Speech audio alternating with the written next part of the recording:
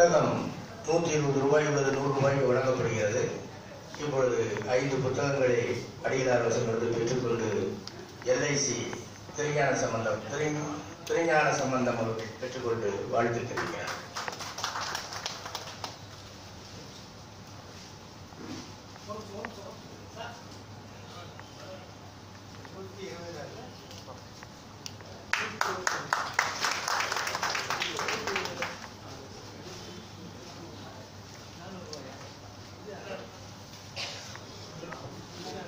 அடிகளார் அவர்களுடைய அறிவிப்பு.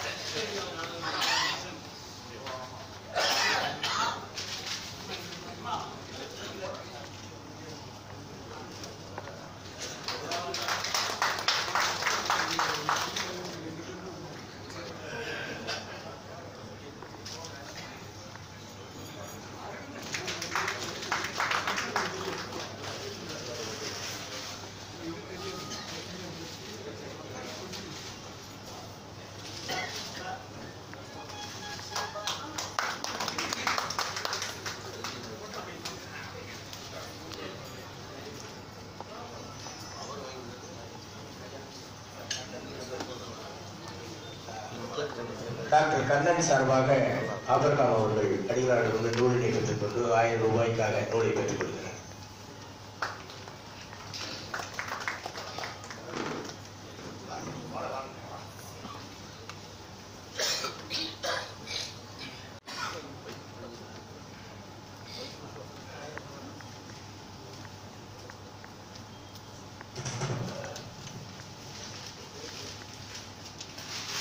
உலக திருக்குறள் பேரவை மதுரை மாவட்ட கிளை நடத்தி கொண்டிருக்கிற வள்ளுவத்தை பின்பற்றுவோம் மேன்மை அடைவோம் என்ற நூல் வெளியீட்டு விழா சிறப்புற நடைபெற்றுக் கொண்டிருக்கிற இனிய வேளையில் இன்று விழா தலைவராக வீற்றிருந்து மிகச் சிறப்பாக ஒரு அற்புதமான உரையை வழங்கியிருக்கிற மேனாள் வருமான வரி இணை ஆணையர் பேரன்புக்குரிய ஐயா எஸ் மோகன் காந்தி அவர்களே,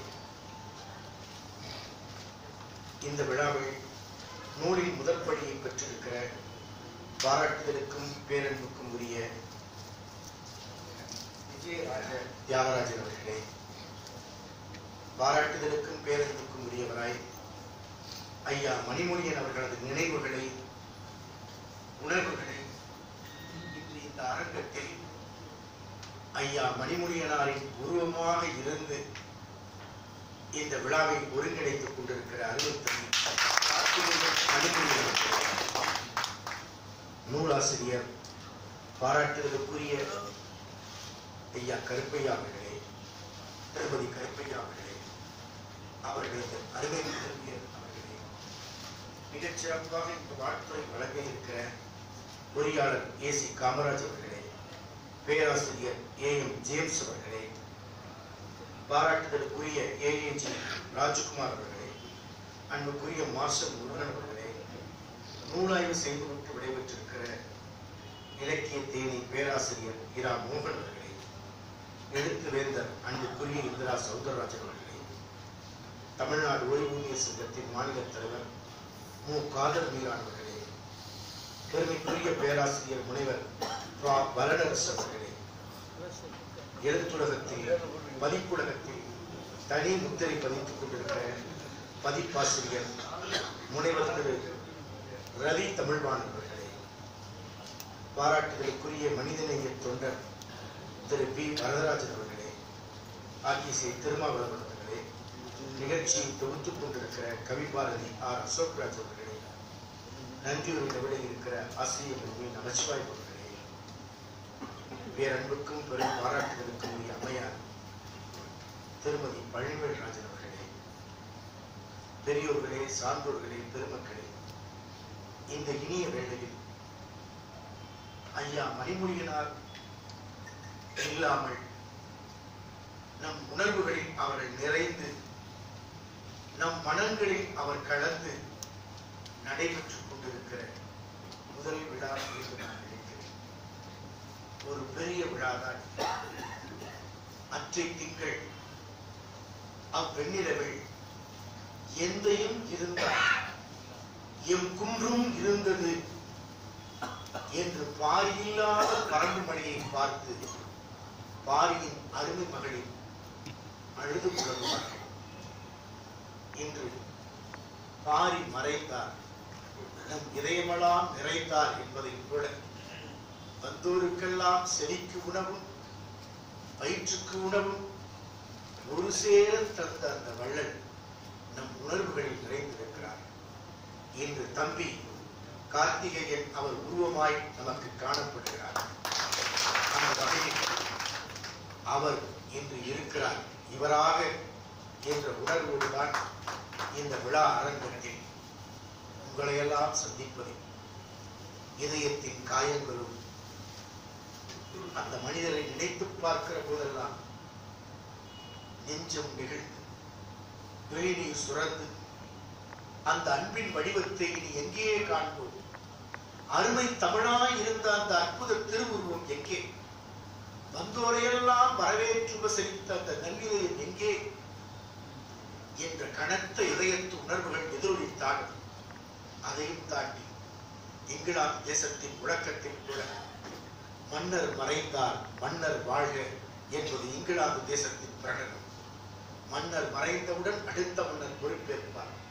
அதை போல தம்பி கார்த்திகை தந்தை விட்டு சென்ற இன்று அந்த இடம் சற்றும் தொய்வில்லாமல் சற்றும் விட்டுக் கொடுக்காமல் முழு மன உறுதிப்பாட்டோடு முழுமையான உள்ளுணர்வோடு அவர் ஆற்றியிருக்கிற பணிகளை பாராட்டி வாழ்த்தி தம்பி தொடர்ந்து வருவார் என்ற நம்பிக்கையோடு வாழ்த்தி இந்த இனிய அரங்கத்தில் அவரது அருமை துணைவியாரும் வந்திருக்கிறார்கள். இன்று நாம் சிந்திக்க வேண்டியது ஒரு அற்புதமான நூல். தமிழ் ஒரு நல்லுலகத்திற்கு தமிழ் சமுதாயம் எங்கே போகிறது? நாம் எங்கே போகிறோம்? நாம் எங்கே போக வேண்டும்? இதுதான் நம்முடைய இலக்கு எங்கே இருக்கிறது என்று ஆயிரம் ஆயிரம் வினாக்கள். கையில் அடிபட்ட ஒருவன் மருத்துவமனைக்கு ஓடுகிறான். மருத்துவமனையில் அவனை அமர வைத்து தாதிப்பெண் அவனுக்கு தெர்மாமீட்டரை வைத்துவிட்டு உட்கார சொன்னார். கையில் ரத்தம் கொட்டுகிறது, வாயில் தெர்மாமீட்டர். இவனை போல சுற்றிலும் பலரும் தெர்மாமீட்டரோடு அமர்ந்திருக்கிறார்கள். இவனுக்கு கோபம் கொப்பளித்தது. தாதிப்பெண்ணை நர்ஸை பார்த்து கேட்டார். உங்களுக்கு புரிகிற மொழியில் சொன்னார். நர்ஸிடம் கேட்டார், ஏன் கையில் அடிபட்டு ரத்தத்தோடு வந்திருக்கிறேன்? நீ தெர்மாமீட்டரை வைக்கிறாயே, கை ரத்த காயத்திற்கும் தெர்மாமீட்டருக்கும் என்ன சம்பந்தம்? பக்கத்தில் ஒருவன் தெர்மாமீட்டர் வைத்திருந்தவன் அதை எடுத்து விட்டு வேகமாய் சொன்னான், பொறுமையாயிரு, பொறுமையாயிரு. ஏன் பொறுமையாக இருக்க சொல்கிறாய்? நீயாவது கையில் அடிபட்டு ரத்தத்தோடு வந்தாய், உனக்கு தெர்மாமீட்டர். நான் எதற்கு வந்தேன் தெரியுமா? இந்த மருத்துவமனைக்கு தபால் கொடுக்கிறேன்.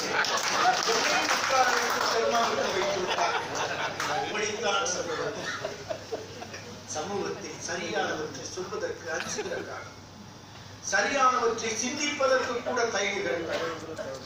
இந்த நேரத்தில் தான் அச்சமில்லாமல் ஒருவன் 2000 ஆண்டுகளுக்கு முன்பு சொன்னான்.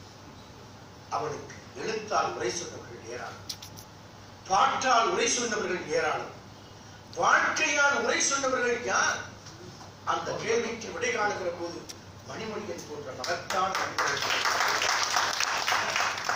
உலகமே உன்னை உதறி எறியட்டும், உறவுகள் அனைத்தும் உன்னை விட்டு விலகி ஓடட்டும், நண்பர்கள் கூட நட்டாற்றில் விட்டு விடட்டும், திடீரென உன்னை தனிமை சிறையில் வைத்தால் உன்னை விட்டு விலகாத உறவு எது என்ற கேள்வியை கேட்டால் உலகம் முழுதும் இதற்கு தந்த ஒரே பதில் புத்தகங்கள் புத்தகங்கள் புத்தகங்கள் என்பதுதான் பதிலாக இருக்கும்.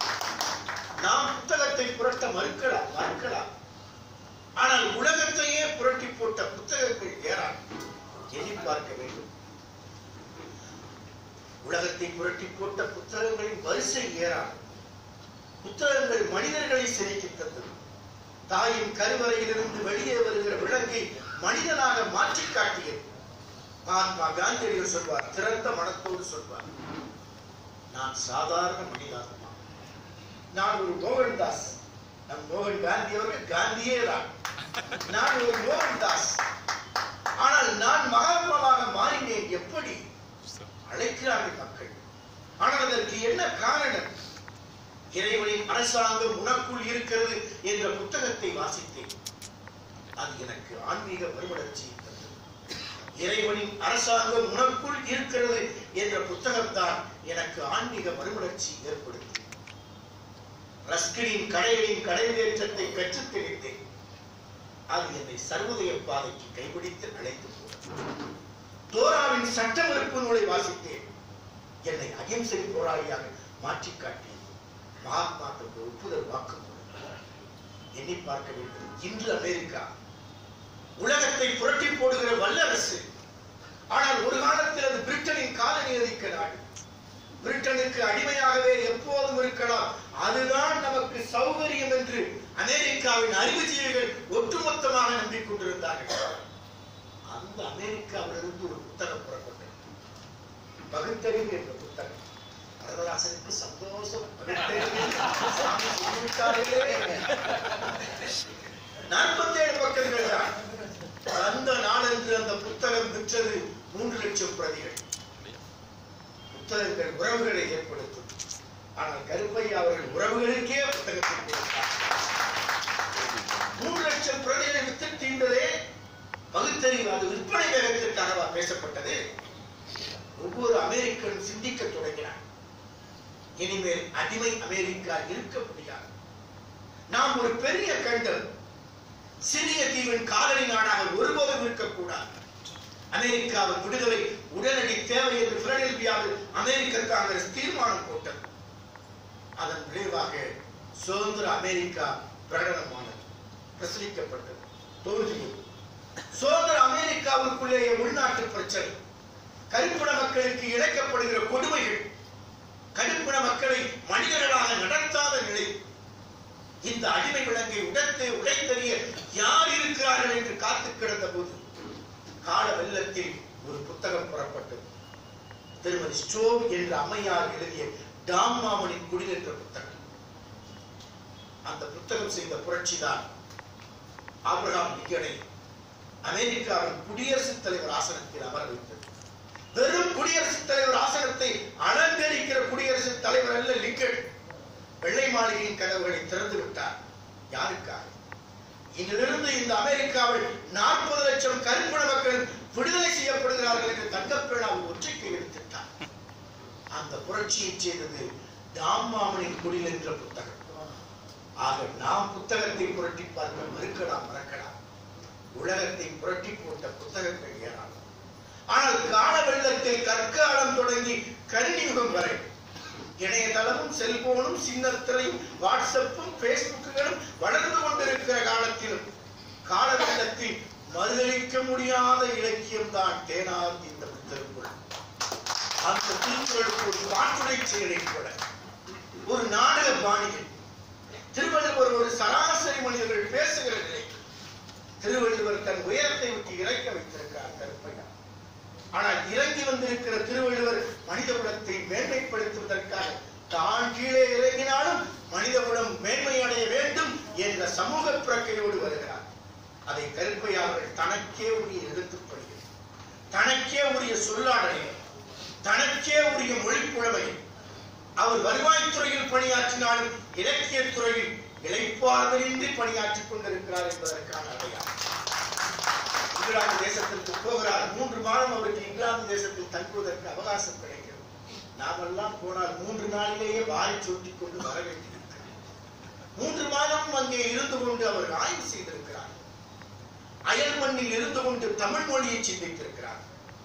அதன் விளைவுதான் வள்ளுவத்தை பின்பற்றுவோம், மேன்மை அடைவோம் என்ற அற்புதமான ஆவணம் நமக்கு கிடைத்திருக்கிறது.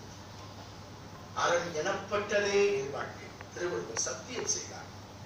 அவர் உரசி பார்க்கிறார். வள்ளுவத்தை மண்ணில் கால் பதிக்கிற மனிதனாக இறக்கி வைத்து, எப்படி நம்முடைய பேராசிரியர் மோகன் அவர்கள் சொன்னார்களோ, கடவுள் ஒரு நாள் உலகை பார்க்க வந்தார். கவியரசரும் சொன்னார், கடவுள் மனிதனாக பிறக்க வேண்டும். எதற்காக? இந்த மண்ணின் இன்ப துன்பங்களை அவன் அனுபவிக்க வேண்டும். மனித குலம் படுகிற துன்பங்களை கண்டு அதை மாற்றுவதற்கான தளத்தை அவன் வலிமைப்படுத்த வேண்டும். இந்த கவிதை வரிகள் சங்ககால தமிழிடம் இருந்தது. கவியரசர் கண்ணதாசன் கடவுளை மனிதனாக பார்க்க ஆசைப்பட்டார். இந்த கடவுள் மனிதனாக வேண்டும் என்ற ஆசையின் மூலம் எங்கே இருக்கிறது? ஐயா அவர்கள் சொன்னார்களே, எப்படி யாகாவராயினும் நாகாக்கு காவாக்கால் சோகாப்பர் சொல்லிருக்கு பட்டி என்பது எப்படி ஒரு திரை இலக்கியமாக்கி இருக்கிறது, அதை போலதான் சங்கத்தமிழன் சொன்னார். கல்வி இல்லாதவன், இணையம் இல்லாதவன், இணையதளம் இல்லாதவன், தகவல் தொடர்புகளே இல்லாத காலத்தில் தமிழ்நாட்டின் மூலையில் என்று சொன்னான். இருண்ட பகுதியில் என்று உரத்து ஒளி வெள்ளத்தை பாய்ச்சினான். யாதும் ஊரே யாவரும் கேள்வி. அங்கிருந்துதான் சங்கத்தமிழ் பாடல் புறப்பட்டது. ஊரில் நீதல் கரங்க, ஊரில் ஈர்ந்தல் முழவின் பாணி ததும்ப, உணர்ந்தோர் பூமணி அணிய, பிரிந்தோர் பைதல் உண்கண் பணிவாக உறைவ, படைத்தோர் மன்ற பண்பிலாலும் இன்னாதம்ம இவ்வுலகம், இன்னாதம்ம இவ்வுலகம் இனிய காண்க அதன் இயல் உணர்ந்தோரை பகுத்து பார்க்கிறார். ஏன் இருவேறு துருவங்கள்? ஒரு வீடு இன்பத்தில் ஆரவாரம் செய்கிறது, ஒரு வீடு துன்பத்தில் முகாரி நாகம் பாடிக்கொண்டிருக்கிறது. ஒரு வீட்டில் மணவிழா முழக்கம், ஒரு வீட்டில் பிணத்தின் சாப்பரை முழக்கம். என்ன காரணம்? ஏன் இருவேறுபட்ட நிலைகள்? ஒரு புறத்தில் துன்பம், மறுபுறத்தில் இன்பம். இருவேறு நிலைகள் இருக்க முடியுமா? இருவேறு நிலைகள் இருக்கிறதா? இதற்கு யார் காரணம்? யாராயிருந்தாலும் அது மாற்றப்பட வேண்டும். இன்னாதம்ம இவ்வுலகம் இனிய காண்க அதன் இயல்புணர்ந்தோரே என்று சொன்னார். அதைத்தான் திருவள்ளுவர் சொன்னார். இறந்தும் உயிர் வாழ்தல் வேண்டி பறந்து கடிக உலகையேற்றியான் என்று சொன்னார். துன்பம் நிறைந்த உலகத்தை இன்பமாக ஆக்கி காட்ட வேண்டும். எங்கிருந்து ஆக்குவது? எந்த தளத்தில் நின்று அதை மாற்றுவது? அரண் எனப்பட்டதே என் வாழ்க்கை என்று திருவள்ளுவர் சொன்னார். நீ இல்லத்திலிருந்து அரண் செய். இல்லத்து அடுப்புகள் யாருக்காக? உன் குடும்பத்து உறுப்பினர்களுக்கு மட்டுமா? வயிறு பசித்தோர் யாரெல்லாம் உன் வீட்டு வாசலுக்கு வருகிறார்களோ அவருக்கெல்லாம் உணவிடு. அரண் எனப்பட்டதே என் வாழ்க்கை என்று திருவள்ளுவர் சொன்னார். குடும்பத்தின் தலைமை பொறுப்பு எப்படி இருந்தது? குடும்பத்தின் தலைமை பொறுப்பு ஒரு குடும்பத்திற்கு வாழ்வது மட்டுமல்ல, சமூகத்திற்கு குடும்பத்தை தயார் செய்வது. ஆனால் இன்று என்ன நடக்கிறது? இன்று இளைய தலைமுறை என்ன திசையில் சென்று கொண்டிருக்கிறது? சிந்தித்து பார்க்க வேண்டும். ஒரு அப்பா தன் மகளுக்காக திருமணத்திற்கு வரன் பார்க்கிறார். ஒரு ஜோதிடரிடம் 2 ஜாதகங்களை கொடுத்து பொருத்தம் பார்க்க சொன்னார். ஜோதிடர் 2 ஜாதகங்களுக்கும் பொருத்தம் பார்த்து கொண்டே வந்தவருக்கு ஒரு சந்தேகம் வந்தது. நிறுத்திவிட்டு கேட்டார் பெண்ணின் அப்பாவை, என்ன 2மே பெண்களின் ஜாதகமாக இருக்கிறது, எதற்கு 2 பெண்களுக்கு பொருத்தம் பார்க்க சொல்வீர்கள்? அப்பா சொன்னார், ஆமாம் 2மே பெண்களின் ஜாதகம் தான், எதற்கு 2 பெண்களுக்கு பொருத்தம் பார்க்க வேண்டும்? பெண்ணின் அப்பா சொன்னார், ஒரு ஜாதகம் என் மகளின் ஜாதகம், இன்னொரு ஜாதகம் என் மகள் வாழப்போகிற வீட்டின் மாமியார். பொருத்தமாக இருந்தால்தான் இன்னொரு திருமண வீட்டில் உரையாடும். திருமண வீட்டில் பேசிக் கொள்கிறார்கள். பெண்ணின் அம்மா மாப்பிள்ளையின் அம்மாவிடம் கைகட்டி வாய்ப்புதிர்ந்து சொல்கிறார். உரத்த குரலில் பையனின் அம்மா கேட்கிறார், மணமகளின் அம்மா, உங்க பொண்ணுக்கு எவ்வளவு நகை போகுது? பெண்ணின் அம்மா மெதுவாய் சொன்னார், இருப்பது போல் போல். மணமகனின் அம்மா உரத்து சொன்னார், உங்க பொண்ணுக்குத்தானே கொஞ்சம் சேர்த்து போடுங்கள். இடைமறித்து பெண்ணின் தம்பி கேட்டான். மணமகனின் அம்மாவிடம் பெண்ணின் தம்பி கேட்டான், நீங்க பெண்ணுக்கு எவ்வளவு நகை போடுவீங்க? அந்த மணமகனின் அம்மா சொன்னான், நாங்களா, நீங்க போடுற நகை சரியா இருக்கான்னு இடம் போட்டு பாருங்க. அப்படி இல்லைன்னா திரும்ப கேட்டான் பெண்ணின் தம்பி, உங்களோட சண்டை போடுவோம். அப்படி பெண்ணின் தம்பி வேகமாய் சொன்னான், அப்படின்னா நாங்க உங்களோட தூக்கி உள்ள போடுவோம். திருமணங்களே தடைப்பட்டது. வாழ்க்கையை நாம் எதில் உரசி பார்க்கிறோம்? திருவள்ளுவர் வாழ்க்கை துணைநலம் என்று சொன்னார்.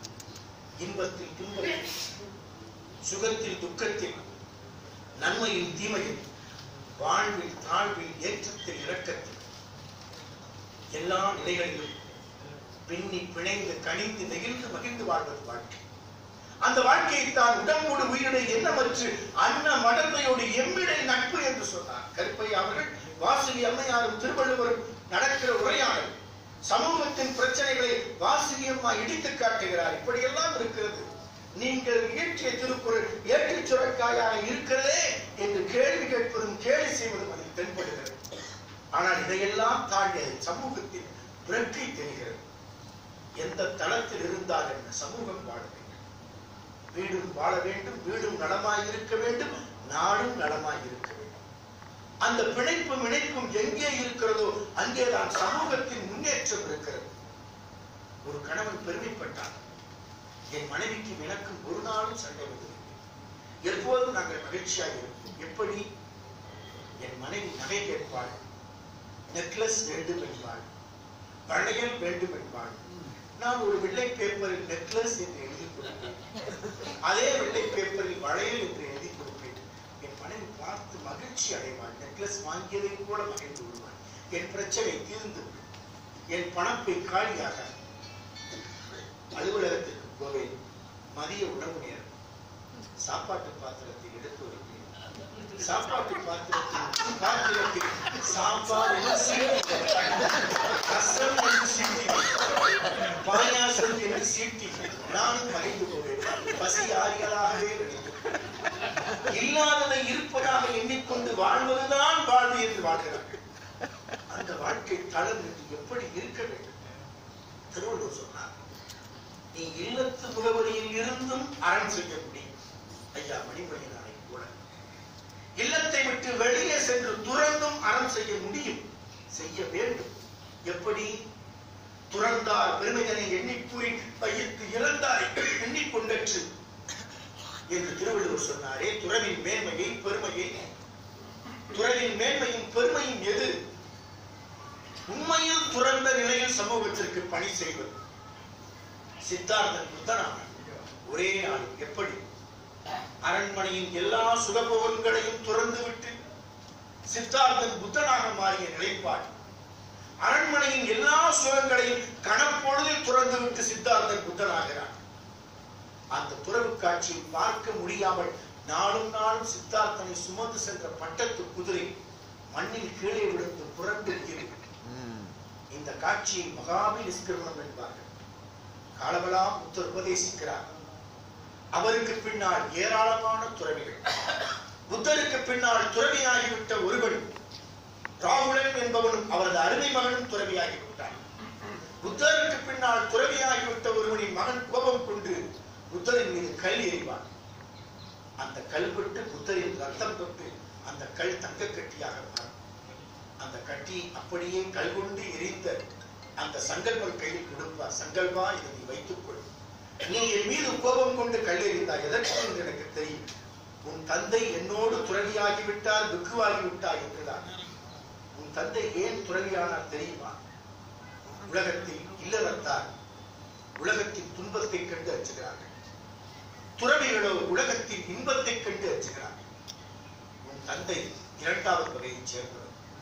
அதனால் தான் என் பின்னால் அவர் துறவியாகிவிட்டார். ஆற்று நீர் பரிசுத்தமானதா, தேன் பரிசுத்தமானதா என்று என்னை கேட்டால் நான் ஆற்று நீர் தான் பரிசுத்தமானது என்பேன். நீ சொல்வாய் தேன் தான் பரிசுத்தமானது என்று சொல்வாய். தேன் எப்படி பரிசுத்தமாக இருக்க முடியும்? அது பிறர் உழைப்பை களவாடிய பொருள். அதனால் ஆற்று நீர் உலகத்து அழுக்குகளை எல்லாம் தூய்மை செய்யும்.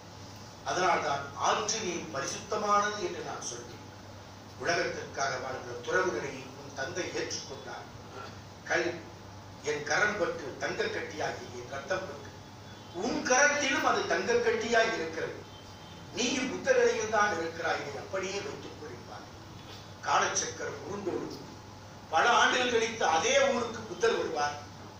ஒரு பரதேசி பக்கிரியில் கல் கொண்டு எரிந்து கொண்டு வருவார்கள். திருடன் திருடன் என்று புத்தர் தடுத்து நிறுத்துவார். ரத்தம் பட்டு அந்த மனிதனை உற்று நோக்குவார். அந்த மனிதன் கேட்பான், என்னை தெரிகிறதா? தெரியவில்லை என்பார். புத்தர் தந்த கல்லை தங்க கட்டி எடுத்து காட்டுவார். புத்தர் அதை வாங்கி பார்ப்பார். புத்தரின் கரம் பட்டவுடன் எந்த கல் தங்க கட்டியாக மாறியதோ அது மீண்டும் கல்லாக மாறும். புத்தர் வெட்கப்படுவார். சங்கல்பா, உலகத்தைப் போல உன்னையும் நான் திருடன் என்று நினைத்து விட்டேன். என் புத்தர் நிலையை நான் இழந்து விட்டேன். அதனால் நான் மீண்டும் புத்தர் நிலைக்கு அடைய வேண்டும் என்று கூறுவார். இதுதான் துறவு நிலை. நாளும் நாளும் நம் இதயத்தை தூய்மை செய்வது. எப்படி தூய்மை செய்வது? ஆசை, கோபம், பொறாமை இவற்றையெல்லாம் புறம் தள்ளிவிட்டு வாழ்வது. தன் வீட்டு நடத்தை மட்டுமல்லாமல் சமூகத்தின் நன்மையை சிந்திப்பது. அந்த நிலை நோக்கி பயணிக்கிற போதுதான் குறளுக்கு நாம் வாழ்க்கையால் விளக்கம் சொல்ல முடியும். அந்த விளக்கத்தை தான் ஒரு நாடக பாணியில் மிகச் சிறப்பாக கருப்பே அவர்கள் நம்மையும் வள்ளுவரோடு இழுத்து விட்டார். வள்ளுவரை நமக்கு போராட்ட திட்டங்களை போட்டு தந்திருக்கிறார். போராட வேண்டும் என்று மனித உலகம் நாளும் நாளும் தன்னை தூய்மை செய்கிற போராட்டத்தில் தொடர்ந்து ஈடுபட்டுக் கொண்டிருக்கிறது. அதனால்தான் திருவள்ளுவர் சொன்னார், நம் பெயருக்கு முன்னால் இருக்கிற பட்டங்களின் பெருமை, எழுதி குவித்த நூல்களின் அளவீடு, அரங்கத்தில் உரையாற்றுகிற உரையின் வீச்சு, இவையெல்லாம் அறிவிற்கான அளவுகோல், மேதமைக்கான அடையாளம் என்று நாம் நம்பிக்கொண்டிருக்கிறோம். திருவள்ளுவர் அதை பார்த்து சிரிக்கிறார். இவையெல்லாம் அறிவா? MA, MPhil, PhD என்பது அறிவின் அடையாளம் ஆகிவிடுமா? எழுதி குவித்த நூல்களின் பட்டியல் மேதமையின் முகவரி ஆகிவிடுமா? உரையின் வீச்சு அறிவை அடையாளப்படுத்துமா? எது உண்மை அறிவு? திருவள்ளுவர் தான் சொல்கிறார், மனித குலத்திற்கு நேற்றும் துன்பம் இருந்தது, இன்றும் துன்பம் இருக்கிறது, நாளையும் துன்பம் இருக்கும். ஆனால் மனித குலத்தில் நேற்று எது துன்பமாக இருந்ததோ அந்த துன்பத்தை எது இன்பமாக மாற்றி காட்டி இருக்கிறதோ அதற்கு பெயர்தான் அறிவு என்று சொல்கிறார். அதைத்தான் அறிவு அற்றம் காக்கும் கருவி என்கிறார். மனித குலத்திற்கு வெறும் தீர்வுகளை, வெற்றி தீர்வுகளை வெறும் எழுத்தில் காட்டவில்லை, வாழ்க்கையில் வாழ்ந்து காட்டு என்று திருவள்ளுவர் சொல்லியிருக்கிறார். அப்படி வாழ்ந்து காட்டியவர்கள் தான் நத்தம் போல் கேடு உளதாகும் சாக்காடு. மரணம் கூட அவர்களை வாழ வைக்கிறது. மரணம் என்பது அவர்களுக்கு ஒரு நிகழ்வுதான். ஆனால் வாழ்நாளில் அவர்கள் நிரந்தர இடத்தை பிடிக்கிறார்கள். நம் ஐயா மணிமணியன் அவர்கள் அந்த நிலையை சிந்தித்து பார்ப்பது நிறைவாக சொன்னார்.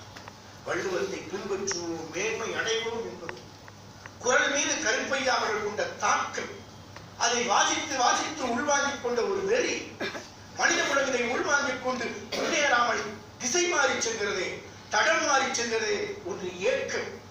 அந்த ஏக்கத்தின் வெளிப்பாடுதான் வள்ளுவத்தை பின்பற்றுவோம், பின்பற்ற வேண்டும் என்ற உறுதிப்பாட்டை அவர்களுக்கு தெரியப்படுத்துகிறார்.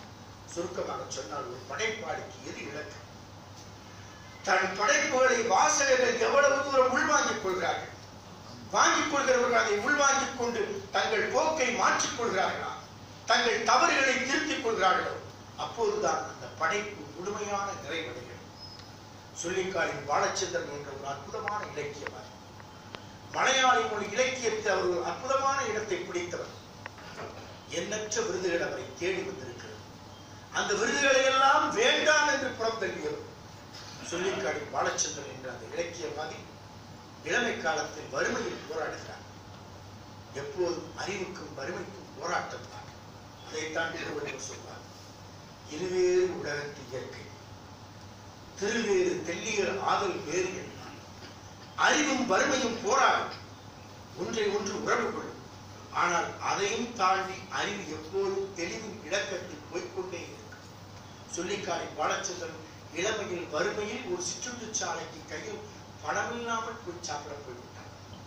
நம் காலேஜஸ் மாதிரி சிற்றுண்டி சாலை இருந்தால் அதற்கு உணவு. ஆனால் அப்படி இல்லாத காரணத்தால் அவர் சிற்றுண்டி சாலையில் கையில் பணமில்லை என்ற காரணத்திற்காக தண்டிக்கப்படுகிறார். சிற்றுண்டி சாலை முதலாளி சொல்கிறார், கையில் காசு இல்லாத இதற்கு இங்கே வருகிறாய், போய் ரத்தம் விற்க வேண்டியதுதான் என்றார். இவருக்கு பட்டென்று ஒரு யோசனை, ஒரு ரத்தத்தை விற்கலாம் போல இருக்கிறது என்றார். விசாரித்தார். ஆம், ரத்தத்தை வாங்கிக் கொள்வார்கள். மனித உலகத்தில் உழைப்பாளின் ரத்தத்தை உறிஞ்சிக் கொண்டிருப்போர் ஏராளம். ரத்தத்தை வாங்கலாம் விற்கலாம் என்ற போது இவர் நேரடியாக ரத்த வங்கியை விசாரித்து போகிறார். அங்கே வரிசையில் இருக்கிறார். ரத்த வங்கியில் சொல்கிறார்கள், ஒரு நாளைக்கு ஒரு பாட்டில் ரத்தம் கொடுப்போம். ஒரு பாட்டில் ரத்தத்தின் விலை 14 ரூபாய். வரிசையில் நின்றார். பின்னால் ஒரு படிக்காத இளைஞன், அரைகுறை கிராமத்து மனிதன் ஒருவர் நிற்கிறான். முதிராத வயது, இளம் வயது. அவனும் அந்த வரிசையில் இருக்கிறான். படிக்காதவன், அடுக்கு உடையோடு இருக்கிறான். அவன் இவரோடு பேச்சு கொடுக்கிறான். சொல்லிக்காய் வாழச்சந்தன், இங்கு ரத்தம் விற்க போகிறேன், நீ எதற்கு ரத்தம் விற்க போகிறாய் கேட்டார். என் கையில் காசு இல்லை. என் சகோதரி, என் தங்கை பொது மருத்துவமனையில் உயிருக்கு போராடி கொண்டிருக்கிறார். அவளை காப்பாற்றுவதற்கு என் கையில் காசு இல்லை, மருந்து வாங்க வேண்டும். உயிர் காக்கிற மருந்தை வாங்கி வர சொல்லி இருக்கிறார்கள். அந்த மருந்து வாங்க கையில் காசு இல்லாமல் என் ரத்தத்தை விற்றுத்தான் அந்த மருந்தை நான் வாங்க வேண்டும். 2 பேரும் வரிசையில் நின்று ரத்தம் கொடுத்தார்கள். ஆளுக்கு 14 ரூபாய் கிடைத்தது. 2 பேரும் புறப்படுகிற போது அந்த பையன் சுள்ளிக்காய் பாலச்சந்திரன் கேட்டான், எனக்கு நீங்கள் ஒரு உதவி செய்ய முடியுமா? என்ன உதவி என்றார். என் தங்கைக்கு நான் மருந்து வாங்க போகிறேன் அல்லவா, அந்த மருந்தை நான் சரியான மருந்துதானா என்று வாங்குவதற்கு நீங்கள் உதவி செய்ய வேண்டும். எனக்கு ஆங்கிலம் தெரியாது என்றார். 2 பேரும் மருந்து கடைக்கு போனார்கள். பல கடைகளில் அந்த மருந்து இல்லை. ஒரே ஒரு கடையில் மட்டும் அந்த மருந்து இருந்தது. கடைக்காரர் சொன்ன விலையை கேட்டவுடன் நிலை தடுமாறி போனார். கொடுத்த ரத்தம் போக உடம்பில் இருந்த அவ்வளவு ரத்தமும் உறைந்து போகும் நிலையில் இருந்தார். என்ன என்று கேட்டார் அந்த கவிஞர். இல்லை, மருந்தின் விலை 28 ரூபாய் என்று சொல்கிறார்கள். என்னிடம் 14 ரூபாய் தான் இருக்கிறது. சுள்ளிக்காடின் பாலச்சந்திரன் வயிற்று பசியோடு தன் ரத்தத்தை விற்றிருக்கிறார்.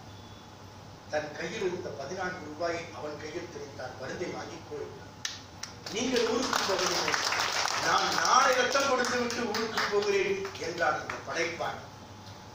அந்த படைப்பாளி செய்த ரத்த தானம் கோபுரத்து கலசத்தில் ஊற்றுகிற புனித நீரை விட புனிதமானது. இதுதான் எண்ணி பார்க்கிறது. படைப்பாளி வாசிப்பதற்கும் வாழ்க்கைக்கும் வேறுபாடு இல்லாது. அப்போதுதான் அவன் படைப்பாளி. அதனால் தான் பாரதி சாகா வரம்பெற்ற கவிஞனாக இருக்கிறார். திருவள்ளுவர் அதனால் தான் எக்காலத்திலும் மறிக்க முடியாத மகத்தான புலவனாக இருக்கிறார். அந்த நிலைப்பாட்டை தான் வாழும் நிலைப்பாட்டு சமூகத்தினுடைய அவலங்களோடு உரசி பார்த்திருக்கிறார் கருப்பையன். அந்த உரசலில் அவர் ஏக்கம் தெரிகிறது. அவரது மனத்தினுடைய பதற்றம் தெரிகிறது. இதையெல்லாம் மாற்றுகிற முயற்சியில் மனிதர்களுடன் ஈடுபட வேண்டும். திருக்குறள் என்பது உரைகளை படிப்பதற்கு மட்டுமல்ல, நம் பிள்ளைகளை மரணம் செய்து ஒப்பிப்பதற்கு மட்டுமல்ல, வாழும் வாழ்க்கையில் நாம் வாழ்ந்து காட்டுகிறோம். அதற்கு திருவள்ளுவருக்கு கிடைத்த பல உரை ஆவணங்களில் வள்ளுவத்தை பின்பற்றுவோம், மேன்மை அடைவோம் என்று கற்பையாளர் தந்த ஆவணமும் ஒரு பலமான அடித்தளமாக அமையும் என்ற நம்பிக்கையோடு கற்பையாளர் நிலைக்கு தொடர வேண்டும் என்று வாழ்க்கை விடைபெறுகிறேன்.